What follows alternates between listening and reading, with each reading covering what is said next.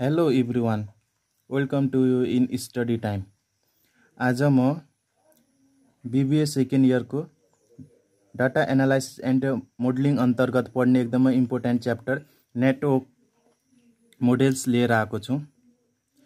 Numerical problem solve गर्नुभन्दा अगाडि अलि थ्योरिटिकल बेस भएर जाउँ, पछि हामीलाई के हुन्छ न्युमेरिकल बनाउँदाखेरि सजिलो हुन्छ। अब हेरौँ, फर्स्टमा नेटवर्क एनालाइसिस भन्नाले के हो, हामी नेटवर्क मोडेल किन तयार पार्छौं। Network analysis is the scientific management techniques for planning, scheduling, controlling and monitoring the progress of the large and complex projects within strict time, cost and performance guidelines। भन्नको मतलब हामीले यो बनाउनुको आधार किन हो कि हामी छोटो समयमा कम समय लगाएर कम पैसामा अनि कम इफोर्ट लगाएर हामी के गर्न सक्छौं, कुनै काम गर्न सक्छौं। त्यसलाई एनालाइज गर्नको लागि हामीले के गर्नु छ, नेटवर्क एनालाइज बनाउनु पर्दछ।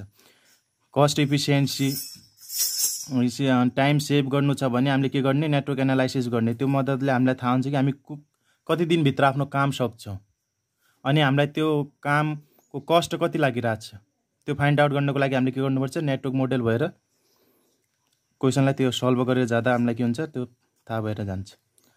There are several scientific management techniques. Now we are going to deal following two widely used network techniques. भन्नाले नेटवर्क मोडेल्स भित्र धेरैवटा टेक्निक्स छन्, धेरै छन् टेक्निक्स जो मार्फत हामीले के गर्न सक्छौं, एनालाइज गर्न सक्छौं। तर हामी यहाँ के गरिरहेछौं, दुईटा मेथड मात्र के गरिरहेछौं, पढिरहेछौं। First one is critical path method, जसलाई के भनिन्छ, सीपीएम भनिन्छ। नेक्स्ट वान छ project evaluation and review technique, PERT भनिन्छ यसलाई। अब सीपीएम अनि PERT भनेको के हो, यसलाई डिटेलली हामी के गरौँ, स्टडी गरौँ। सीपीएम भन्ने क्रिटिकल पाथ मेथड, यसलाई हेरौँ। For each activity only one time duration is given. हामीले क्वेसनमा यो छ नि सीपीएम को फाइन्ड आउट कुन तरिकामा गर्ने, जतिखेर के हुन्छ कि ओन्ली टाइम ड्युरेसन मात्र गिभन दिएको हुन्छ, अरू कुरा दिएको हुन्न भने हामीले त्यो टाइममा के गर्ने, सीपीएममा के गर्ने, फाइन्ड आउट गर्ने। It includes the concept of both cost and कम्प्लिटेसन time for each activity of the project in planning and controlling.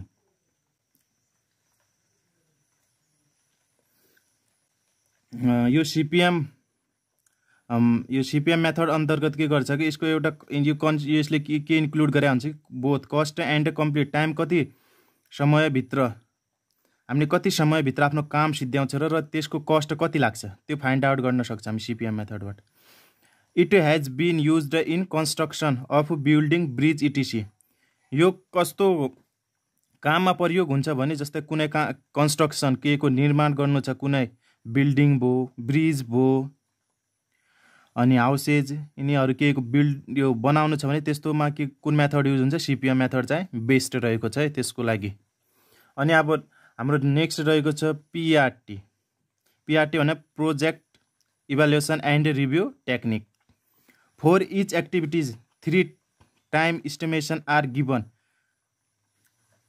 Optimistic time, जसलाई कि TO ले डिनोट गरिन्छ, अनि पेसिमिस्टिक टाइम TP ले के गर्छ, डिनोट गरिन्छ, अनि मोस्टली लाइकली टाइम भने TM ले के गरिन्छ, डिनोट गरिन्छ। It can be used such as mean variation. यो PERT के को लागि पनि लागिन्छ, मिन भेरिएसन अनि हाम्रो के हो डेरिभेसन, त्यो निकाल्दाखेरि पनि निकाल्नु छ भने पनि हामीले के गर्छ, PERT बाट निकाल्छौँ, used as a mean variance. It has been used mostly frequently in the research and development type project. यो धेरै जसो कहाँ प्रयोग भएको देखिन्छ भन्दाखेरि रिसर्च एन्ड डेभलपमेन्ट कामहरूमा के हुन्छ, यो मोस्टली के हुन्छ, युज भएको हुन्छ। जस्तै सच एज भनिन्छ space industry, aeroplane industry, software development industry इटिसी। यो भन्नाले हाम्रो के भयो, रिसर्च एन्ड डेभलपमेन्ट अन्तर्गत पढ्ने के भयो, यिनीहरू काम भयो। यिनमा चाहिँ के हुन्छ, मोस्टली कुन युज हुन्छ, कुन मेथड, PERT मेथड चाहिँ युज हुन्छ। अनि सीपीएम चाहिँ हामीले के भनेको थियो, construction of the building and ब्रिजमा के बनाउनु छ, त्यस्तो के गर्नु छ भने सीपीएम मेथड चाहिँ के हुन्छ, त्यसको लागि एकदम बेस्ट रहेको छ। हामीले अहिले योभन्दा अगाडि कुरा गऱ्यौँ त्यो अलि बेसिक इन्ट्रोडक्सन जाने हामीले नेटवर्किङ एनालाइसिस भनेको के हो, त्यो कति टाइपको हुन्छ त्यो जाने। अब हामी basic term used in the network analysis हेरौँ। यो चाहिँ हाम्रो एकदम न्युमेरिकलमा एकदम इम्पोर्टेन्ट हुन्छ। हामीले बेसिक टर्महरू के गर्नुपर्छ, जानिराख्नुपर्छ। फर्स्ट वान रहेको छ एक्टिभिटी, जसलाई के भनिन्छ, टास्क पनि भनिन्छ। It is a physically आइडेन्टिफिकल part of project which consumers time and resource. त्यो आइडेन्टिफिकल पार्ट हो जसले के गर्छ, विच कन्ज्युमर्स टाइम एन्ड रिसोर्सलाई के गर्छ, देखाउँछ। It is denoted by smooth arrow headlines.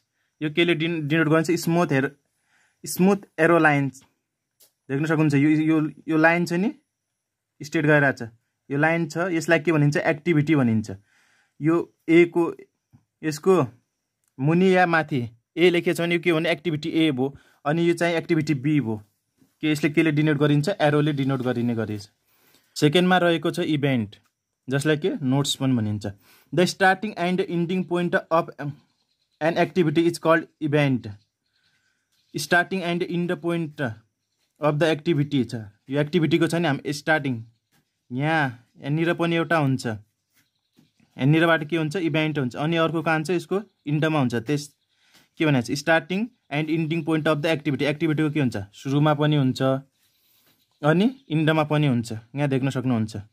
It is denoted by the number the circle or circle वानले। यो के हुन्छ, सर्किलले डिनोट भएको हुन्छ। देख्न सक्नुहुन्छ यो बिचको स्ट्रेट लाइन चाहिँ हामीले के भन्यो, यसलाई एक्टिभिटी भन्यो। अनि यो चाहिँ नि सर्किल के भयो, हाम्रो के भयो, इभेन्ट भयो। यता के देख्न सक्नुहुन्छ, यो के भयो, हाम्रो इभेन्ट भयो। यो पनि इभेन्ट, यो पनि इभेन्ट भयो। यो के भयो, एक्टिभिटी के भयो, ए भयो, अनि यो चाहिँ एक्टिभिटी बी भयो। नेक्स्ट वान रहेको छ प्रिडिसर्स एन्ड सक्सेसर। प्रिडिसिङ एक्टिभिटी पनि भनिन्छ यसलाई। The previous activity after which a new activity use to be perform is called प्रिडिसर भन्छ। An activity which is required to be परफर्मड after it's a प्रिडिसर is a successor. प्रिडिसर्स भनेको के भयो, the previous activity after which a new activity use to be परफर्मड भनेको छ। जो previous एक्टिभिटीबाट जो नयाँ activity perform हुन्छ त्यसलाई प्रिडिसर भनिन्छ। अनि जो activity required to be perform after प्रिडिसर भइसकेपछि जुन नयाँ एक्टिभिटी चाहिँ जो परफर्म हुन्छ त्यसलाई चाहिँ के भन्छ, सक्सेसर भनिन्छ। यता इक्जाम्पलमा देख्न सक्नुहुन्छ। ई र एफ चाहिँ हाम्रो के भयो, प्रिडिसर्स भए। अनि यो इन दुईको इन्ड पोइन्टबाट के भएको छ, हाम्रो जी स्टार्ट भएको छ नि, जी चाहिँ हाम्रो के भयो, सक्सेसर भयो। अनि यता पनि hair E and F R the प्रिडिसर, किनकि यिनीहरू के भन्छ, एउटा पोइन्टमा इन्ड भएको छन्। तिनी के भयो, प्रिडिसर भयो। अफ जी भयो, जीको प्रिडिसर भयो। अनि एन्ड जी इज के भयो, the successor of E and F. ई एफको सक्सेसरले के भयो, जी भयो। यदि ई र एफ एक ठाउँमा मिट हुन्थेन भने जी चाहिँ हाम्रो के हुन्थ्यो, सक्सेसर हुन्थेन। यिनी दुई मिट भएर के भयो, यिनी दुईको इन्ड पोइन्टबाट के भयो, जी स्टार्ट भयो। त्यही भएर के भयो, ई एफको सक्सेसर भएको भयो, जी भयो। नेक्स्ट वान रहेको छ अनि लास्ट टपिक, हाम्रो लास्ट पोइन्ट रहेको छ dummy activities. It is the artificial activities which वानली shows the dependency वानली activities upon the other activities. भन्नको यो के हो, आर्टिफिसियल हो। त्यो हामीले आफैले के गर्नुपर्छ, बनाउनुपर्छ, जसले के गर्छ, dependency of one activity upon एउटा एक्टिभिटीको डिपेन्डेन्सी अर्कोमा देखाउँछ। It never consume time and resources. यसले के गर्छ, न त टाइम खान्छ न त के गर्छ, रिसोर्स नै गर्छ। It is denoted by dotted arrow headlines D. Dotted arrow लाइन्सले के भन्छ, डिनोट गरिन्छ। अनि हामीले त्यसको के एक्टिभिटी नेम चाहिँ के दिन्छौँ, हामीले डी भनेर डिनोट गर्छौँ। जो गिभन के हुन्छ, फिगरमा देख्न सक्नुहुन्छ। यो के भयो, यो इभेन्ट भयो। इभेन्टबाट के भन्छ, यो एक्टिभिटी ए र एक्टिभिटी बी गएको छ। त्यसपछि के भयो, यो सेकेन्ड अन थर्ड इभेन्ट भयो। अनि त्यहाँबाट यो के भयो, यो डटेड लाइनले जो के डिनोट भएको छ नि, यो एक्टिभिटी बनाएको छ, यसलाई के भनिन्छ, डम्मी एक्टिभिटी भनिन्छ। अनि यो डिनोटेड बाई केले भएको छ, डीले भएको छ। के रहेको छ, डम्मी एक्टिभिटी। अनि आजलाई चाहिँ यति रहेको छ।